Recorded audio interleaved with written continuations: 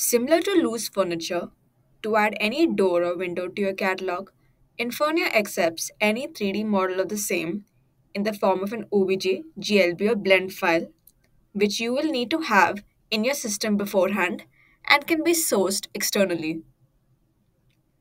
To add a 3D file, we first need to go to the admin portal, which is currently in the screen in front of you. Then we go to Catalog in the left hand panel. Herein, you can see options such as furniture, accessories, hardware, building, etc.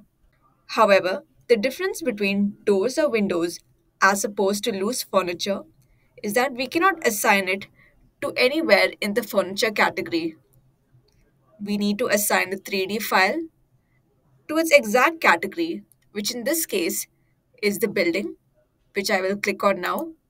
And as you can see, there are other categories therein, such as balcony railing, baluster, door, windows, pillars, etc. If you're adding a door to the Infurnia catalog, you need to select that exact door category. Likewise, for a window, you need to select the window category.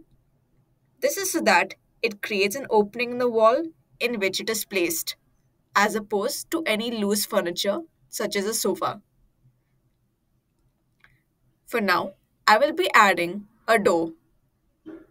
So, I will be going into the door category.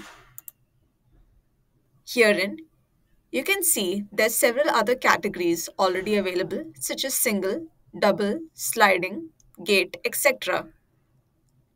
You can either add a new subcategory or you can add the door into any of these existing ones. For now, I will click on add subcategory. They will ask for name.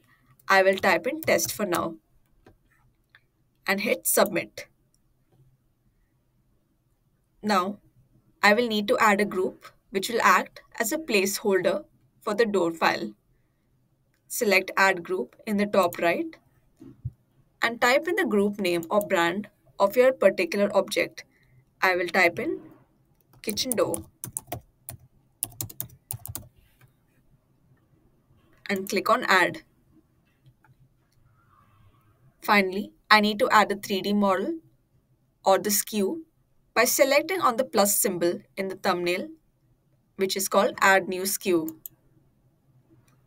Herein, the name, description, and 3D model are compulsory, whereas the rest are not. We ensure that the placement is at base and we type in the name, in this case, a door, kitchen door, and the description will be, I will just type in door for now. You can put in a display image if you wish. However, for now, I will leave it as blank. Next, click on Upload 3D Model in order to put in your file. They will once again ask for an OBJ, blend, or GLB file. I will select Upload, go to Downloads, and go to a folder that I've saved specifically for this purpose. I will select the OBJ file and click Open. They will also ask for a corresponding material file. This is not something you need to download separately. The MTL file will usually come along with the .obj file automatically when you download it from an external source.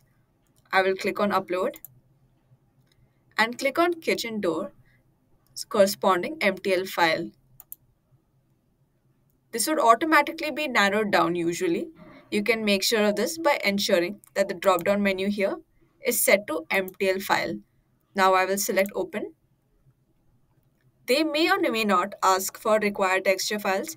If they do, always remember that the texture files will be downloaded automatically along with the MTL and OBJ file.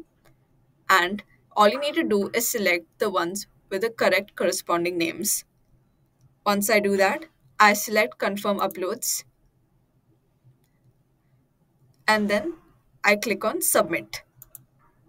I will select Go to Design Portal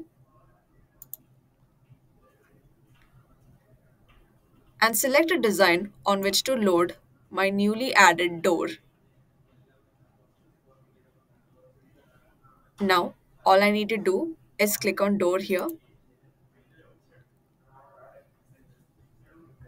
select change model, and now you can see that the test subcategory along with the kitchen door appears in the carousel here.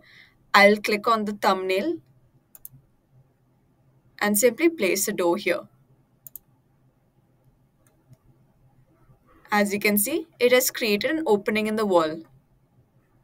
When I go to 3D, you can see that this door has been fully and completely loaded and the opening has been created in the wall accordingly. Now, you can see that you can change the dimensions here just like you would with an object. Lastly, the MTL file that I had loaded earlier would show up in the materials drop-down menu. In this particular OBJ file, only one mesh has been assigned to it, for which I will select change, and I can choose any material that I want. For now, I will just select any of the glass textures.